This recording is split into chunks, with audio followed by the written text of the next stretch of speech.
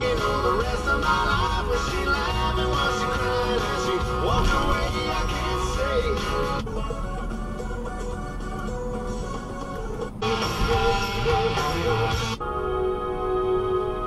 Ungrouping of extremism.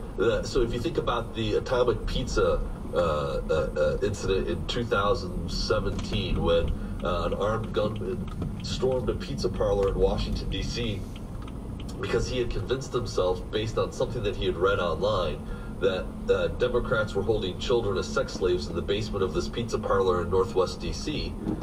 He showed up with an AK-47 to liberate the children. There were no children there, right? But these individuals, hyper motivated and enabled by, and frankly encouraged by what they're reading online and in social media, take measures into their own hands. It seems that perhaps the man who went into the home of Speaker Pelosi and assaulted her husband was similarly motivated and radicalized through sort of online engagements and that sort of